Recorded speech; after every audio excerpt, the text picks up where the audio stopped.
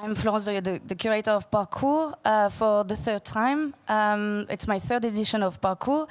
Just a little introduction to what Parcours is. It's the section of the fair that allow us to work within the city of Basel in order to anchor works for the whole duration of the fair, which is for us 5 days, within the city itself. So Parcours was created in 2010, and the first location that was chosen was the location where Parcours takes place this year. So we're, in a way, going back to where it started, because each year, since 2010, Parcours was taking place in a different area of the city. So obviously, therefore, all the projects were extremely different, because the location itself was very different.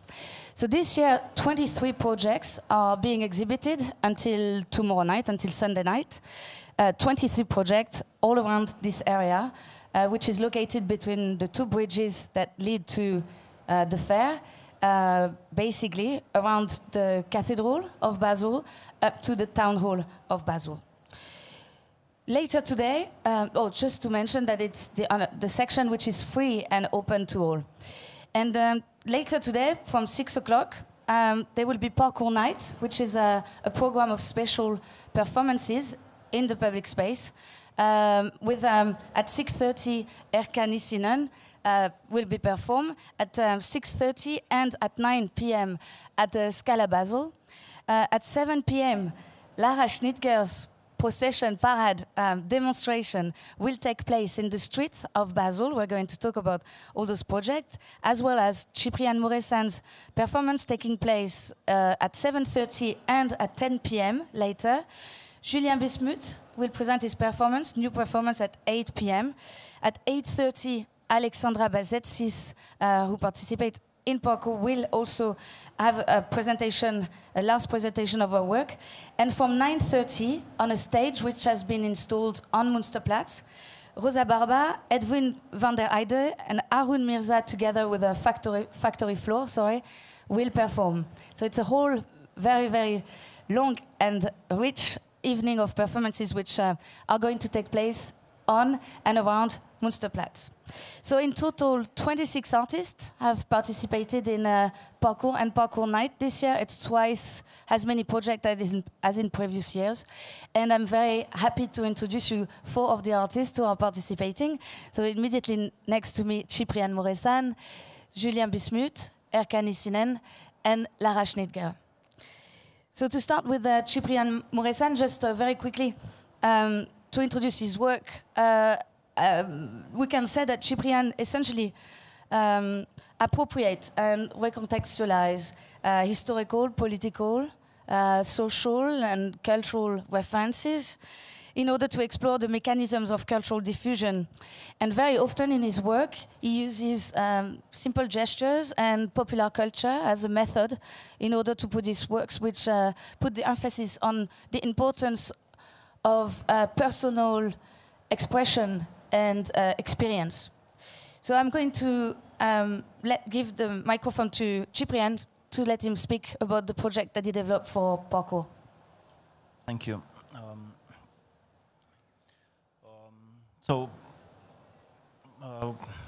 I was, we choose this location, special location, the marionette and theater, and it's okay. Yeah, it's okay. Yeah. And for this, I was thinking to propose a project, theater play, a puppet theater play. So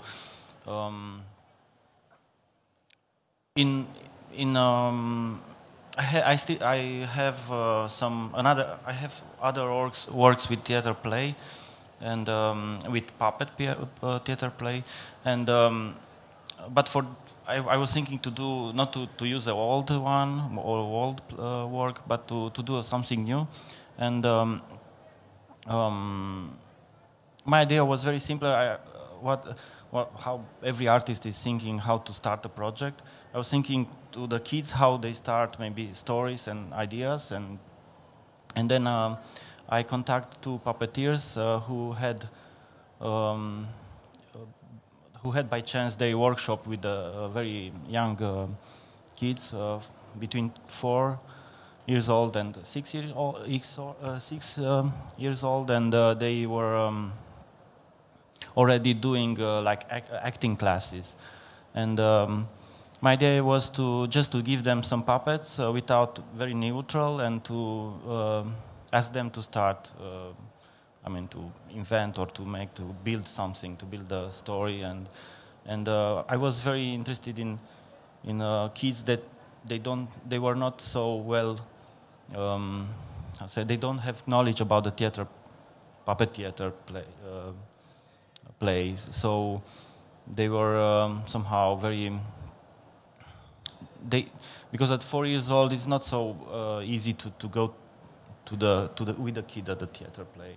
The puppet theater play. Some could be scary a little bit, and I guess so. We choose this very young age, and from these workshops we somehow generate some material, and we took some small parts, very short parts, and we built a text, and with this text we did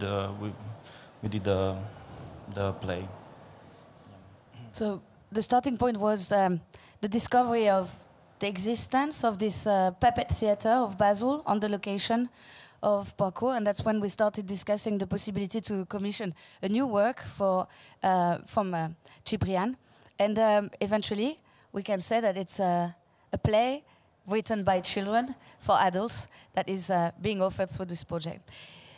I'm going to in a minute pass the microphone to Julien Bismuth. So a few words about Julien, who also in his work often uses performances and theater, and in his work combines written and oral language, objects, text, and sound, etc. And for this performance, which he created specifically for Parcours Night, Julien has been collaborating with an actor who speaks Romansh, a language which is obviously linked to this country because it's one of the 4 national languages. The performance is called Dub, but I think it's more interesting if you tell us how you developed this project, knowing that it was in the very specific context of Parcours Night and the, as I said earlier, installation by Art Basel of a stage on the Musterplatz. Thank you. The project started with a very simple thing, a simple idea, which is that one of the very interesting things about Switzerland is its linguistic diversity. There are 4 national languages: French, German, Italian, and Romansh, and they coexist, and the diversity is shared. Unlike Belgium, where the diversity can create conflict and scission, I mean, it can, but people who speak one language tend to speak some of the others. And I was interested in Romansh because Romansh, like Ladin, which is spoken in Italy and the Dolomites, come from a group of languages that are derived from the spoken Latin of the Roman Empire. So it's in a way the first vulgar tongue, but it's the vulgar tongue of Latin. And over the years, Romansh incorporated words from Celtic, from Raetic, from German, more recently from Italian and other Romance languages. And the third thing that's interesting about Romansh, or the last thing that's interesting about Romansh is that unlike Swiss German or Swiss French, and I think maybe Swiss Italian, but I'm not sure, there's no single form that's taught in schools. There was a project there are 5 idioms of Romansh, and within each idiom there are several dialects. Sometimes a dialect can be, a difference of dialect can be simply 2 villages that are close by, speak 2 different dialects. And the differences are strong enough that it's hard for people who speak different idioms of Romansh to understand each other. I'm not exactly sure when, I think 30 years ago or so, a linguist tried to create a common form of Romansh called Romansh Crăciun, and tried to make that the form of Romansh that would be taught in schools. And it hasn't quite worked. It led to, actually in this case, a lot of conflict.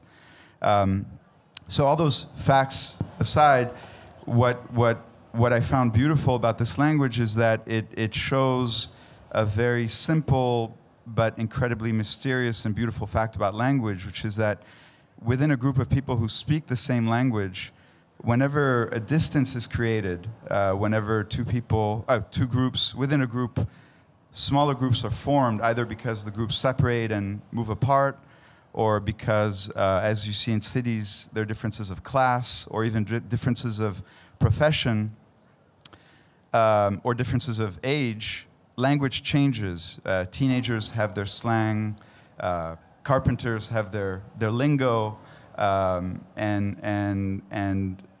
within a city like London, for example, you have different dialects, or maybe less so now, but you have different forms of English that are spoken within the city, depending on the neighborhood. And Romansh shows that in a very beautiful way, even though it's actually the least spoken language in Switzerland, but it has preserved its diversity.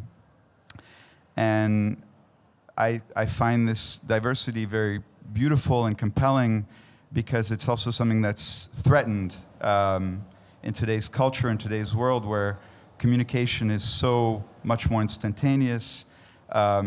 English has become a kind of de facto Esperanto for, as you have seen throughout this week in the fair, for all of us.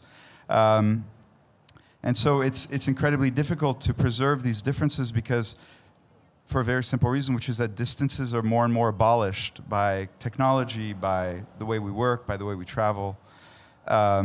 So that's for the inspiration for the piece.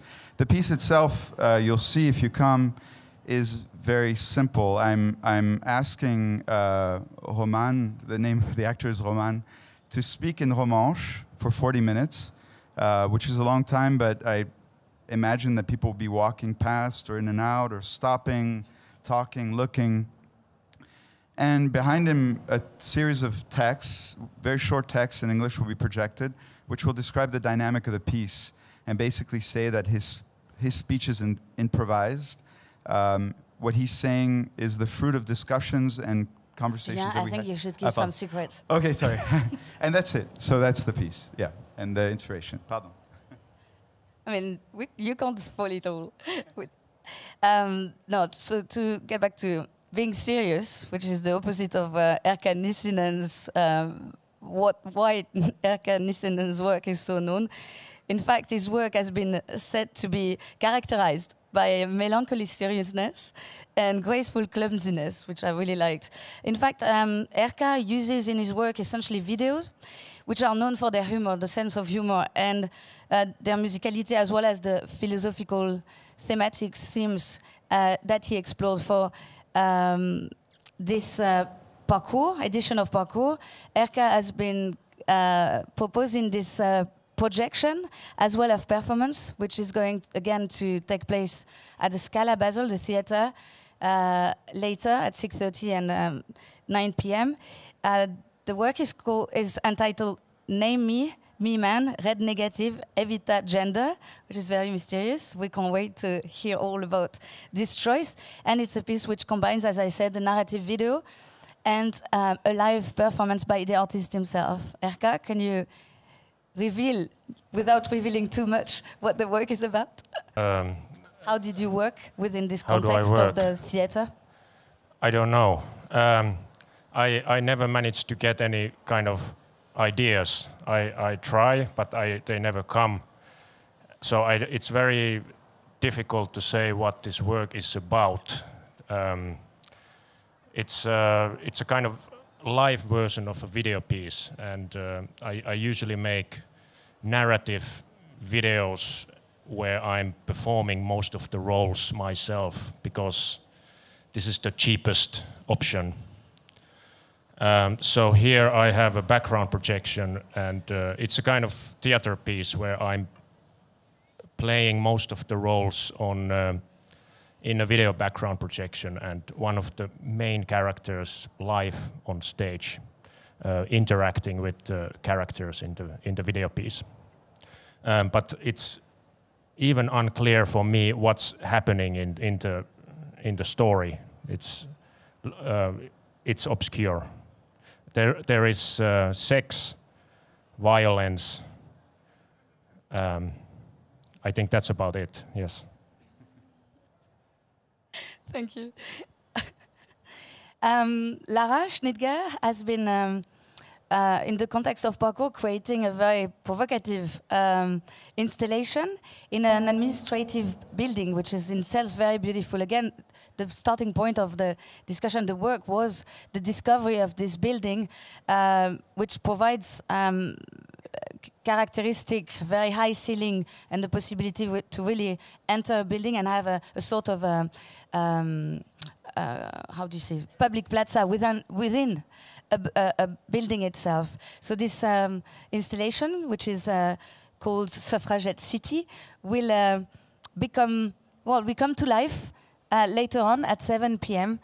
and in the form of a public demonstration, which will be carried in the streets of Basel.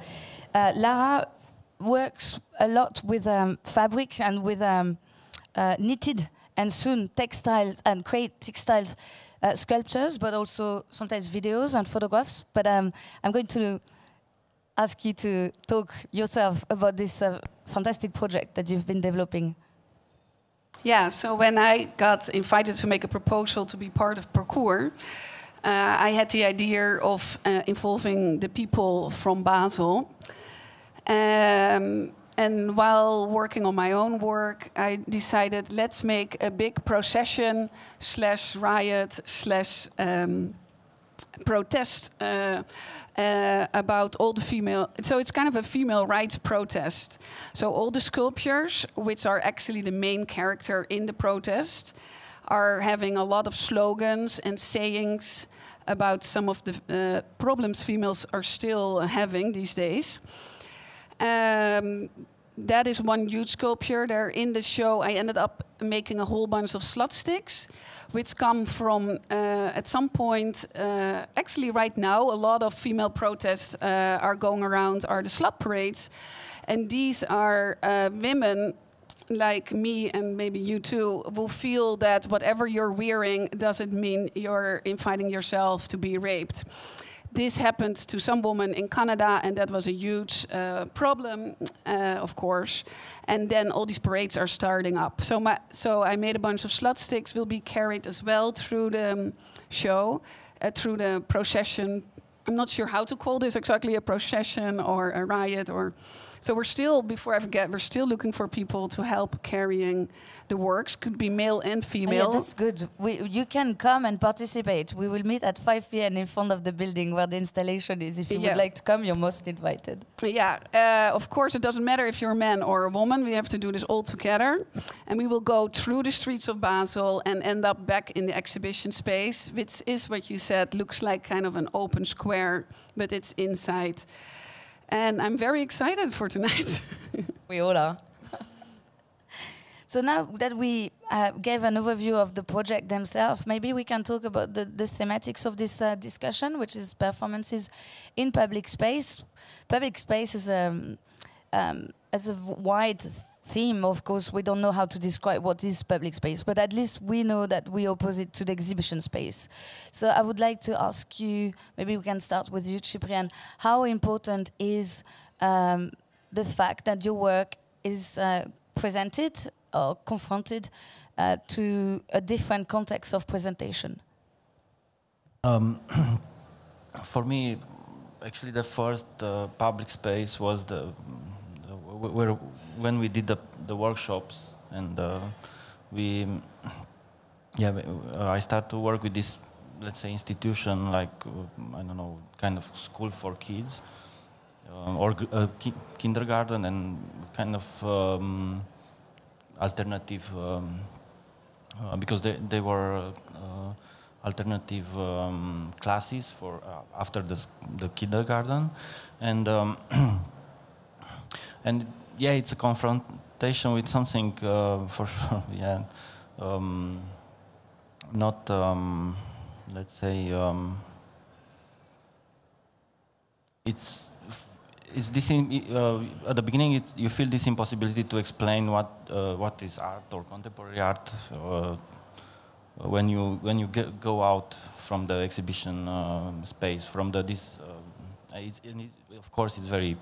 This is a banal thing, but this is the fact. When you go out a little bit from your borders and from these institutional borders like exhibition space, or you just it's like a wall. You know, you have a wall of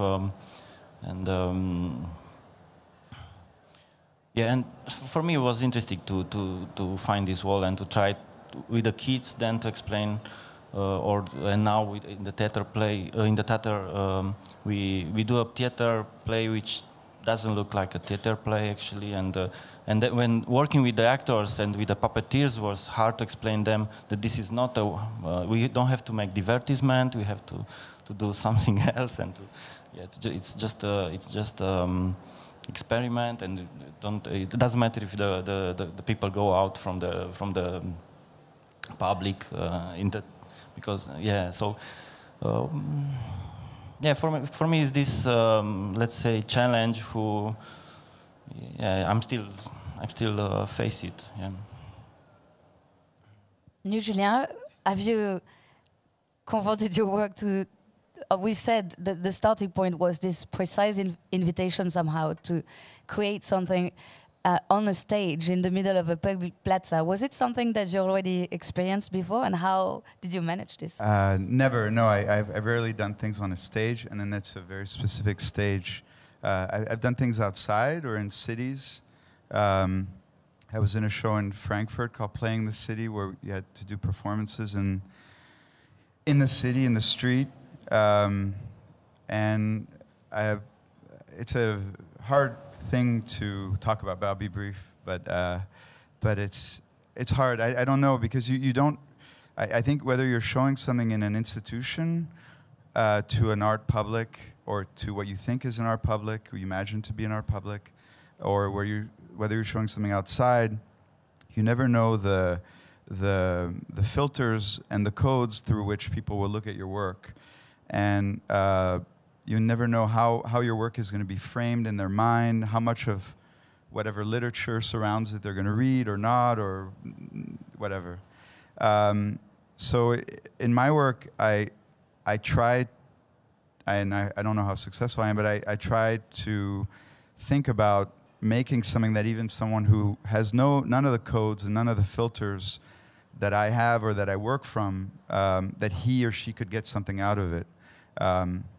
And I think when you start from that, then it makes things more complex, but also more simple, because there are forms of incomprehension that people have with contemporary modern art, which is actually completely understanding it. I took a class of students one time to see a show, and they were looking at minimalist sculpture and saying that there's nothing, and they're just these objects, and they're just in the room, and they look like the room, which is actually quite a good definition of minimalism in a way, and not an uninteresting one. So I think for this piece, I was trying to think of that. Beyond that, I was also trying to think of people passing and coming and going, the dynamics of the space. But it's a hard. You can't really put yourself in that position somehow completely. Erkka, for you, the invitation was somehow also specific. We changed your work together somehow by deciding to appropriate this theater in the city. Can you talk about this decision that you made to modify the presentation of your work in order to be able to use this theater, this big theater in the city center of Basel? I like the space very much. I have only performed a couple of times. I never really perform. I usually make videos that are being shown in obscure video festivals somewhere. I'm never present.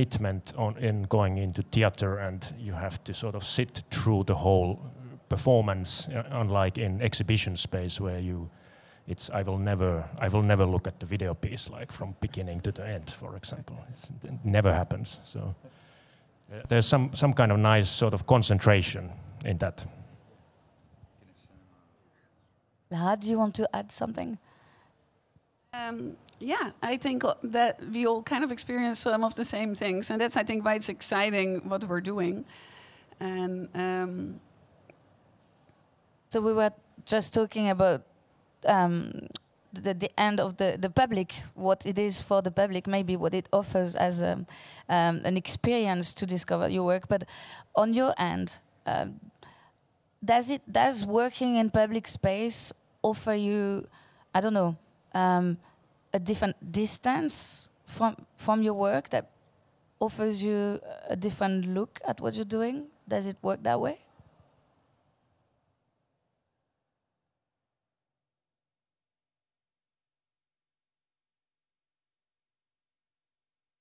For me, it's more that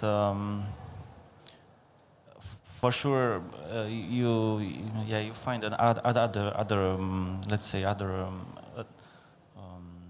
kind of public. I mean, not you can say that exists a kind of professional public for art, and with this you blow up the borders, as I feel it. And I don't know. I think maybe I've gotten something out of doing things in public spaces, but I've gotten a lot out of showing works to different publics, like showing works in a CAC or a FRAC or a Kunsthalle or Kunstverein, where you're in a smaller city or village, and you have to show the work to the people, the residents, and the people who participate in the institution. And you have to explain yourself in a different way, and you're confronted with basic questions. I think that's another, I guess, sense of public art. But yeah, I haven't done art. In sort of comedy stuff that I do, it's the audiences react totally different ways. Like sometimes they are totally hostile against it, and then sometimes they are really supportive. And yeah, so it offers this possibility of failure. Yeah, for me it also really stretches my capability of making a sculpture. Mostly I work with a kind of a balancing act, and this time it has to go on the streets, being carried by people. So I have to push myself forward to make the pieces maybe more stable and make them more lasting for at least this event. So it does bring even practical new problems onto the plate, which is, I think, always a good thing, because something can blossom out of that in a whole other way later. Well, thank you. We have a few minutes for questions. If you have any questions, yes, over there.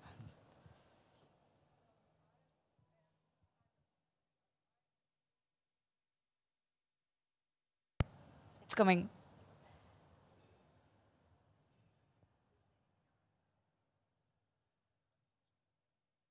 I have a group that commissions public art in a small city in the US, and we have not done much performance.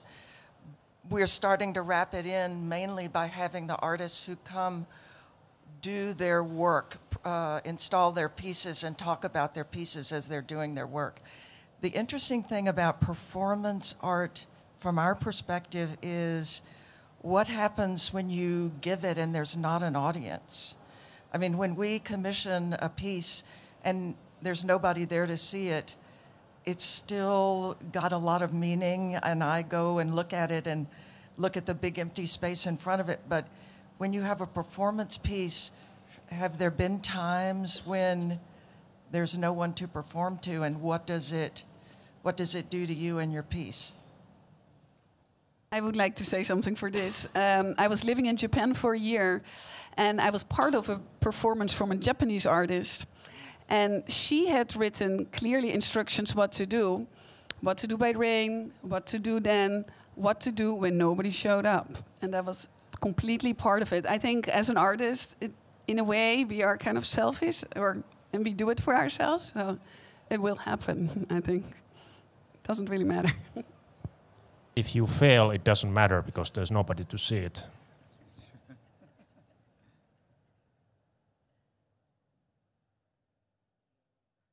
For me, was this experience here in the theater was very good because I never had such an audience. I mean, and we virus the theater with this. I mean, probably people were expecting a divertisement, like a classic puppet theater, and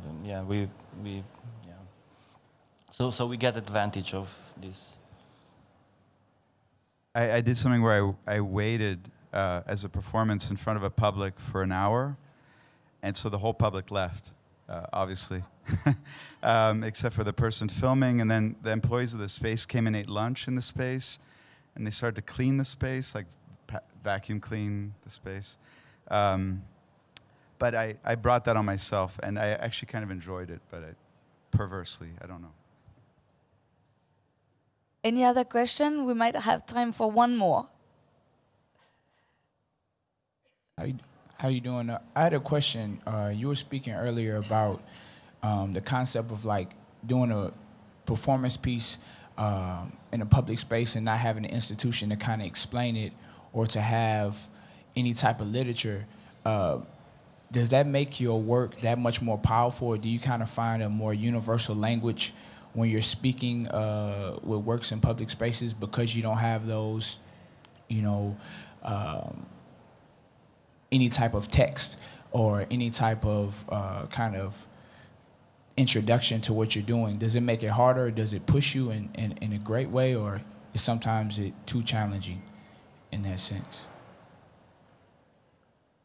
That's to anybody, or sorry.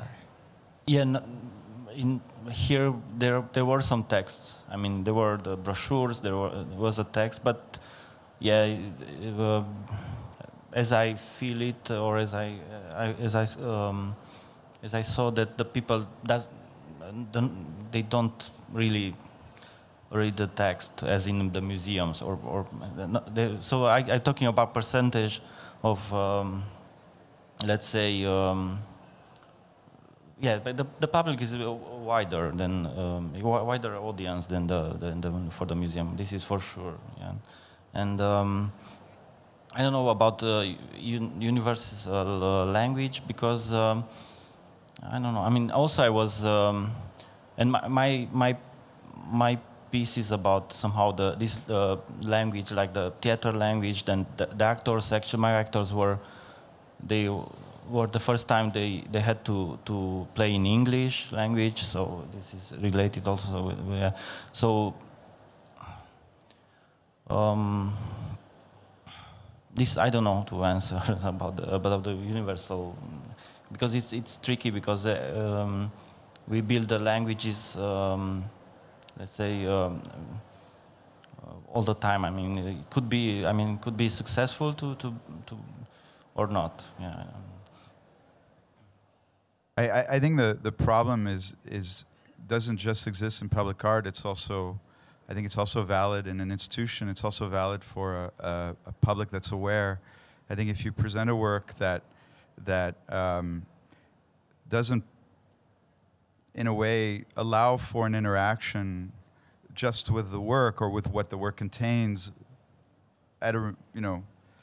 Outside of what surrounds it, outside of the wall text or the press release, that I think that's problematic. I think I made a lot of works that rely on those secondary forms of literature or kind of framing devices, but I think there should be a moment, or there should be an aspect of the work that pulls you in, and then it's up to the viewer to read if he or she wants to look into it more if they want to, if they care to. But yeah, I think that's something that's not just proper to public art. For me, it's all there in the work. There's nothing you can read, or there's nothing. It doesn't need to be put into context, I think. Yeah, I agree. For me, I think the greatest art is art without the textbook next to it. I think it should be all there. Any other questions? Well, I think we're going to stop here. Thank you so much, all of you, and see you at 6:30 at Scala Basel for the beginning of Parcours Night. Thank you so much.